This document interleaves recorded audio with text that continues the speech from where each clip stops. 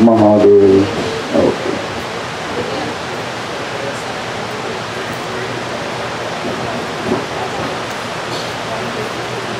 So today, you are not as much tired as every day when you are going to listen to this.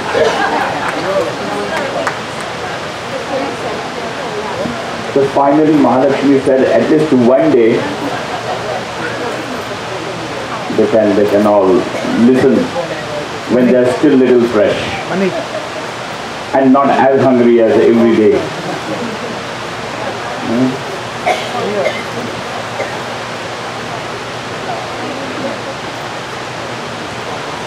Just a request to everyone to put your phones on a silent mode.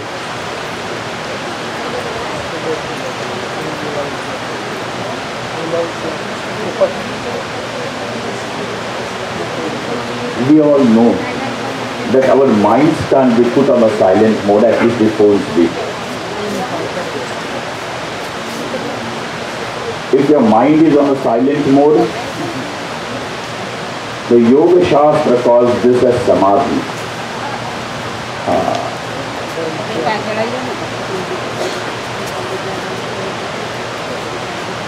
Where all the thought processes are suspended, are resting,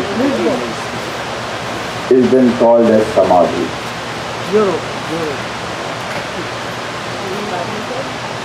Right.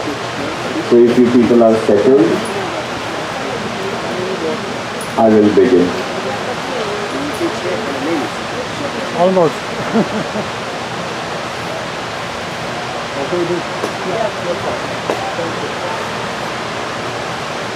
Shiva, Shiva, Shiva, Shiva, Shiva.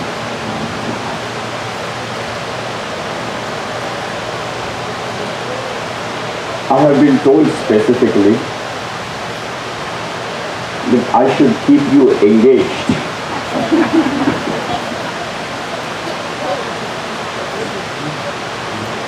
That I should keep you engaged till they give me a signal.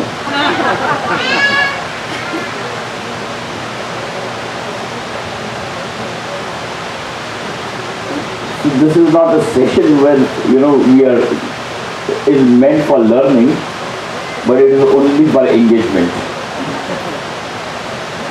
So that all of us do not reach over there and create noise. But I am going to turn this into a learning session. This is the metamorphosis.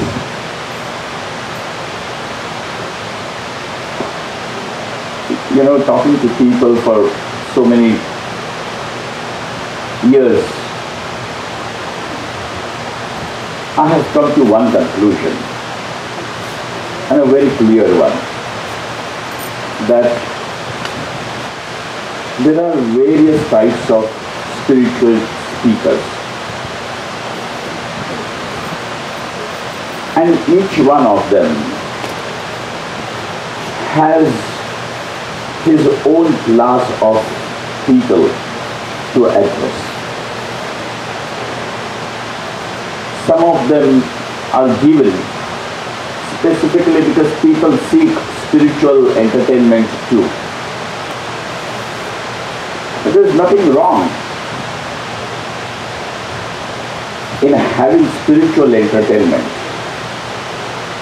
People feel nice about it.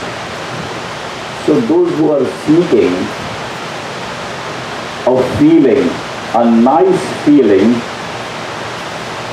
are actually not seeking to educate themselves.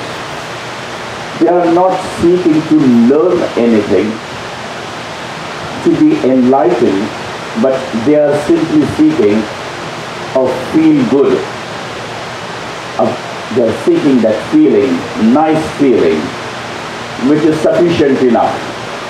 Mauleshji, request to you all, as you are taking over there, everybody should be in Mauna.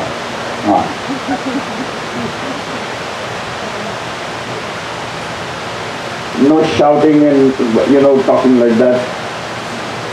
Use your telepathy. Otherwise, what did they develop sitting over here so many days?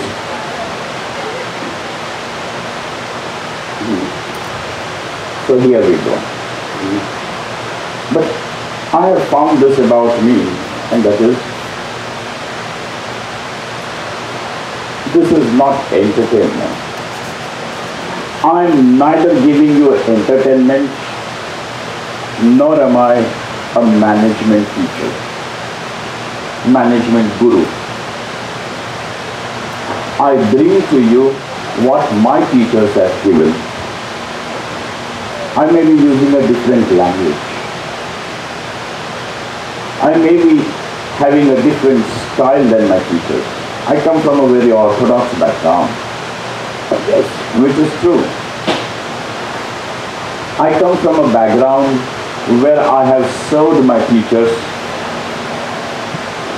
living with them, serving them, going for bhiksha, bringing bhiksha. The way we were supposed to live is the way I have lived and gathered the knowledge. One of my teacher's condition was, Dr. Boya, he would teach me Brahma Sutra only if I came at 3:30 in the morning.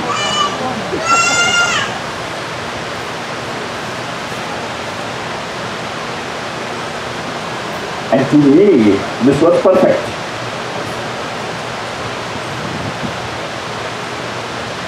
If you want to check, if you want to test your commitment will be tested only when things become difficult. This is your test of commitment. How committed are you to certain things? When a relationship starts going difficult times, if there is a commitment, it means I will stay through. I will not budge. What do you learn from Ramayana is this. People are going to be there when you have good times, but those who can stay put up with you even when you are going through difficult times are people who are reliable, who are going to be with you. This is to be seen. This is what Sri Rama said, that people have not understood what Bharata is. Not even Kaikeyi could understand what Bharata is. Kaikeyi thought that by giving Bharata this throne, this kingdom, the power, she was doing a great favor to Bharata. Nor even Lakshmana could understand. But Rama says, this is not what Bharata wants. You cannot bribe Bharata. You cannot purchase Bharata. He is not a sellable commodity, purchasable commodity. If your commitment can be changed by offering some allurements, by giving some temptations, then that commitment was already fragile. It was just waiting for some pressure to increase, that's all. So when Lakshmana sees the flags of Ayodhya coming with the dust in the air, he tells Rama, Bharata is coming with all the Sena, the entire army, and we need to combat. And that is when Sri Rama said, Lakshmana, keep your bow and arrow down. It is Bharata coming. Because Bharata can come with horses, elephants and chariots. But no, it is Bharata coming. Kaikeyi could not understand. People of Ayodhya could not understand. But only Rama knew what Bharata's value is. Commitment. Pandit Ramkinkarji Ubadhyay, he was a great scholar, teacher, orator of Ramayana. I think some of you people over here are also great admirers of Tulsi Ramayana. He was called as the Yuga Tulasi. Pandit Ji, Maharaj Ji was called, I have great reverence for him. He was a Grihastha, Pandit Ramkinkarji Upadhyay, but a great master. He once said that Rama's avatar is not meant so that he can kill Ravana, Kumbhakarna, etc. Rama did not have to go to the forest in order to defeat Ravana. He could have sat right in his bedroom and shot an arrow. Because Rama's arrow is known as Amogha, which means it can never miss its target. Not only that it will not miss its target, it will go meet the target and return back to the quiver. Comes back to the quiver. That's what holds the arrows. Tunira. Rama didn't have to go to the forest and have Sita abducted. Lakshmana fall unconscious.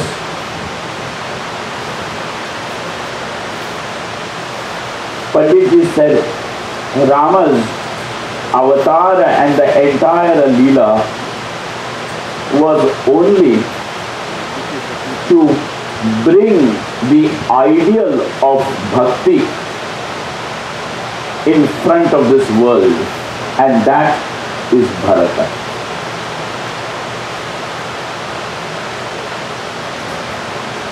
Hindi में उन्होंने कहा कि ये जो समुद्र मंथन किया वहां केवल भरत का अमृत भरत रूपी निकालने के लिए था.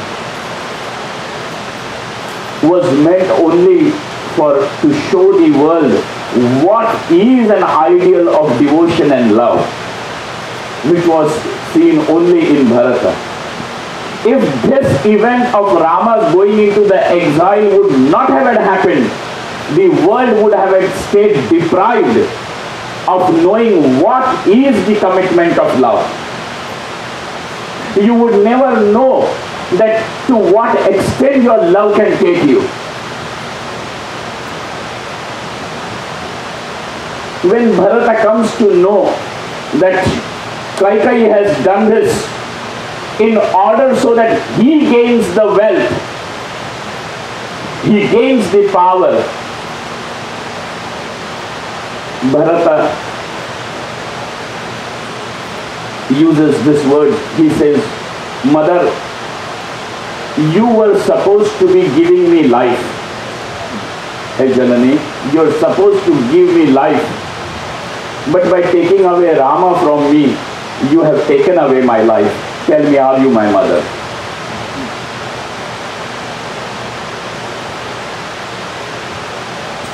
People want, these great sages are doing penance for thousands of lives only to have one glimpse of Rama, and I had him all my life.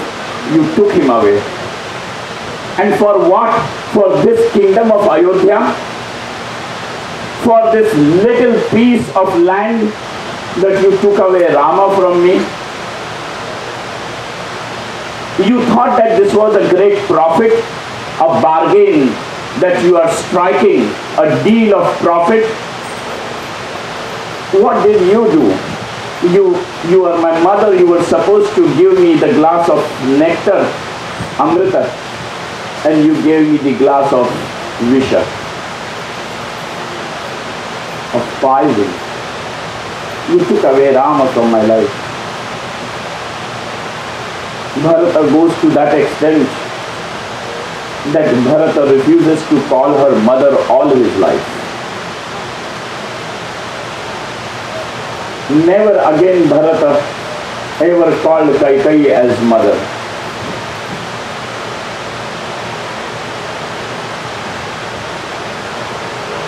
If you want to see what is the commitment of love, you will have to drown yourself somewhere, dip yourself somewhere in Ramayana. Where is Shobhaben? Gone? Okay. Here there is a knack of vanishing. Their daughter and her fiance, they're getting married. They have read the entire Ramayana first. If you cannot do anything, at least keep this. Keep Ramayana.